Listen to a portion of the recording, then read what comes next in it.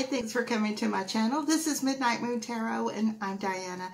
This reading is for the astrological sign of Aries, Sun, Moon, Rising Venus, Jupiter, or anywhere in your birth chart that Aries might appear.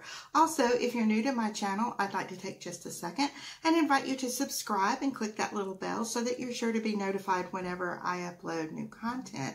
Also, in the description box below, you'll find links to my social media, my Patreon, my PayPal, and links to some really cool things on Amazon I think you guys will like. Okay, now this reading is for January mid-month 2021.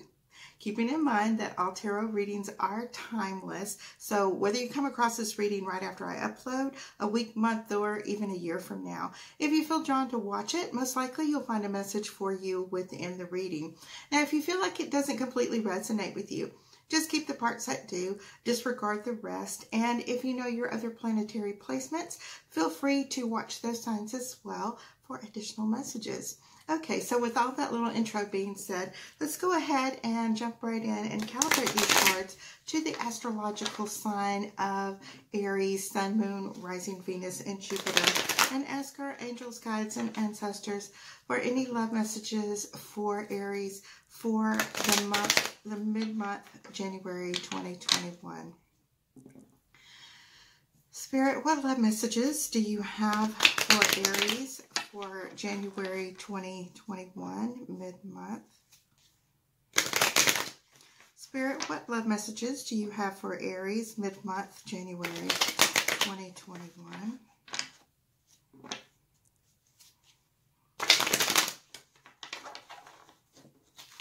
I've got them there. Hang on. And one more time. Oops. Okay. I'm going to divide these into 3 stacks. Okay, the card on the bottom of the deck, you'll see as soon as I do, it is the Ace of Pentacles. This is a wonderful card, especially, starting out a new year. The Ace of Pentacles is all about that prosperity, about new opportunities, whether it's with love or money or whatever is going on. Okay, so I'm going to put this card right here, and keep in mind that this is your overall energy for your spread. So as we go through your reading, I'm going to show you how that card is going to relate to the different cards that are coming up for you. Now, for those of you who are new here, I do 4 columns. The first row pertains to you, what you have been dealing with in your recent past, things you're currently dealing with, and things, people, opportunities that are coming towards you. The second row has to do with your partner, twin flame, soulmate, divine counterpart. This could be an ex, could be somebody that you just met. However, generally, no matter what your current relationship status is, it is the person that is on your mind the most, the one you're thinking about when you wake up in the morning, and that last person you're thinking about when you go to sleep at night. The third row has to do with obstacles and challenges, our fears and anxieties, those things that we do to ourselves to self-sabotage when we really want something to happen, and our fears keep us from achieving that. Now, the fourth row has to do with that outcome. Now, the thing about tarot is that it's not prophecy. It's about those energies that are present. So if you kind of know the energies that are there, you can be prepared for them. And instead of being reactive on what you would normally do, knowing that those energies are there, you can prepare for like plan B and plan C, whatever. All right, now I've laid out 2 cards in each of the 4 rows, and I'm going to do that 2 more times for a grand total of 24 cards. So by the time we get to the end of the reading, we'll have a really good idea about what's going on, okay? Now, in the first row, we have the Lovers as well as the High Priestess. And this is really good to start your reading off with, especially after having that Ace of Pentacles. Of course, the Lovers is about that new opportunity, new relationships. It could be a significant relationship that is taking on a more serious note. And of course, the High Priestess is about being meditative, taking that time out, being prayerful, thinking about what it is that you really want, making those decisions based on that and what you really and truly want. If you're currently in a relationship or considering that you're in relationship, that you want to be in a relationship, You may be thinking about a past love, kind of comparing the two. Every human being is different. So every relationship that you're going to be in is different, even though it might not be exactly what you had kind of pictured in your head. There are a lot of good benefits to it. Otherwise, that Lover's card would not be here. So you're going to have to decide, exactly what it is you want inside the confines of that relationship. Now, when it comes to your partner, we have the Four of Swords as well as the Four of Cups. All right. Now, those Four of Swords are telling us that this person has been through quite a bit in their past. They have a lot of hurt that they've been going through, kind of like they're shell-shocked, or like I always want to call it this, the PTSD card. You see these three swords that are hanging over them, yet he still has this one here beside him. So even though this is a time for him to think back, reflect on the things from his past or her past, whatever it is that has hurt them, and they are in a state of healing, they may come to a point where they feel unsatisfied because they're afraid pretty much to move forward. You can see that these three cups are here, and it could be happy home, happy finances, happy times that they're spending with you. But when it comes right down to it, and this cup of love is being offered to them, they kind of have their arms folded like they're disinterested. They really are. It's just a matter of they are hurt and really afraid to move forward with that. Now, when you get to the obstacles and challenges, fears, anxieties, and self-sabotage, we have that King of Cups as well as the Fool. Now, this King of Cups is telling us that, yes, this is definitely what you want. You do want to, have this relationship with this person. However, with the Fool, you're wanting to just jump right in and act like it's all brand new. And, everybody here is a grown-up, and this person has been through a lot of hurt and pain, and you can't just jump in as if they don't have a past, because they do. Now, the thing about the Ace of Pentacles is you're in a situation, this Ace of Pentacles is being offered, and here's this little doorway for you to walk through. Finding that correct time to go through that door, or for your partner to want to go with you and take hold of that Ace of Pentacles and take you by the hand and walk together through that little archway together to start a new life with you, is something you're going to have to consider. If you're trying to move too fast, it may not be a good thing. Now, the Ten of Wands, the Tens are always about the ends of situations, and this Ten of Wands, he's carrying these burdens with him. You've been through a lot before previously in your past. You have a lot of things that are hurting you and that you are going through. And so in order to make it through this little doorway here, these two cards always come up together, it seems like. You're going to have to put these down to walk through that. It's like this, I say this a lot, it's like those little shopping buggies in the Dollar Tree that have the little stick on them, and you can go in there and buy all kind of goodies you want, but you can't take that buggy out of the door, or cart, whatever part of the country you're from.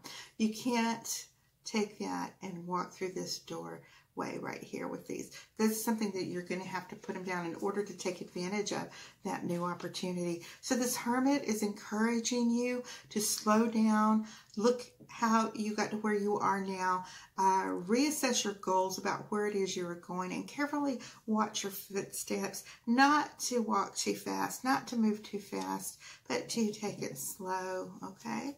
Now, on the second column, you have the Ace of Wands, as well as the Two of Swords. Your partner has the Hanged Man and the Seven of Pentacles. In the obstacles and challenges, you have the Queen of Swords, as well as the Two of Cups. You got a lot of twos coming up.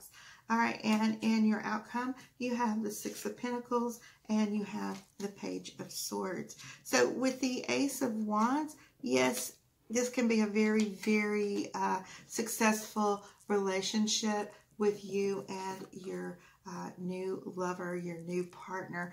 But there are still going to be some struggles. There's going to be a lot of things that the two of you are going to have to work through. Now, we have the High Priestess here, okay? You've got 2 columns, and she's the number 2 card. You have the 2 of Swords, and in the Lovers card, you have the 2 different lovers. So this is telling us that there are going to be compromises that are going to have to be made between yourself and this new love in order to make it work. You're going to have to kind of call a truce. You're going to have to come to like some kind of peaceful negotiations in order to make things work, because you know you're both wanting the same thing, but you've both been through things in the past that have hurt you. So you're tending to, like, if you're not the one, if when you're ready they're not, and when they're ready you're not.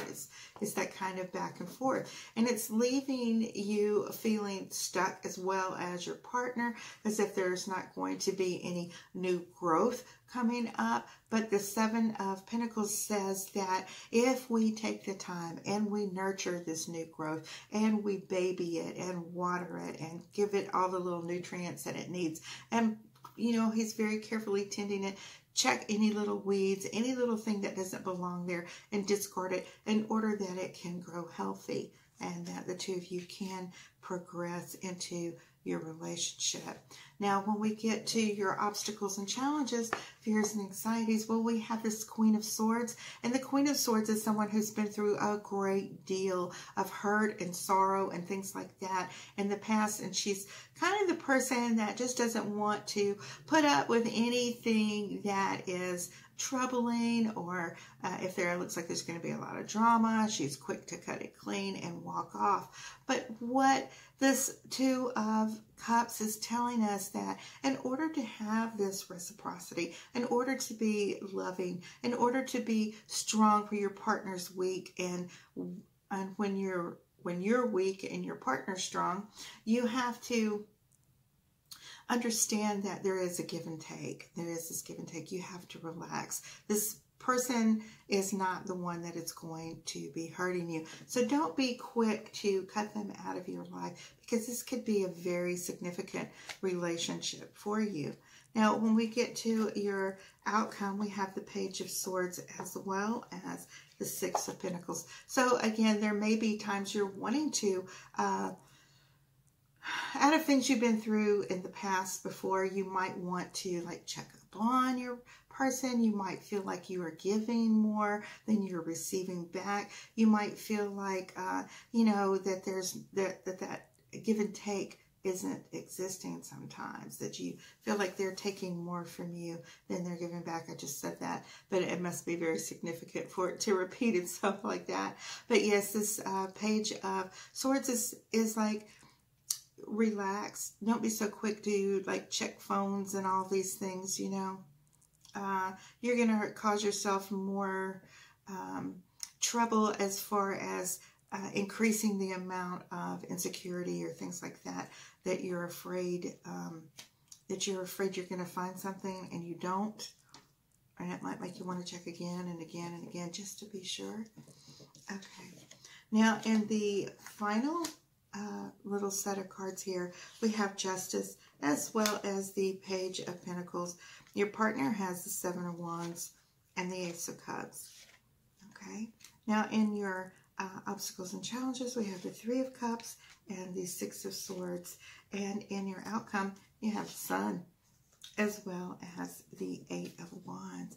Now, with the Justice card, again, this falls into the same type of energy as this 2 of Swords. This is about, you know, making those decisions, making something just clear cut and clean, and making sure, just once you make that decision to go ahead and jump into this relationship, then let that be. Let that be. You know, don't keep judging it based on your past relationships. You have the Page of Pentacles, which tells me that you're going to find a lot of stability and a lot of security from this partner, and that together the 2 of you can kind of achieve your goals. And it feels as if you have a lot of the same goals, a lot of the same things that you don't mind working for. So sometimes, you know, like if your partner's working overtime or you're working overtime, feel secure in the fact that they have their eyes on the prize and that the two of you are going to achieve this balance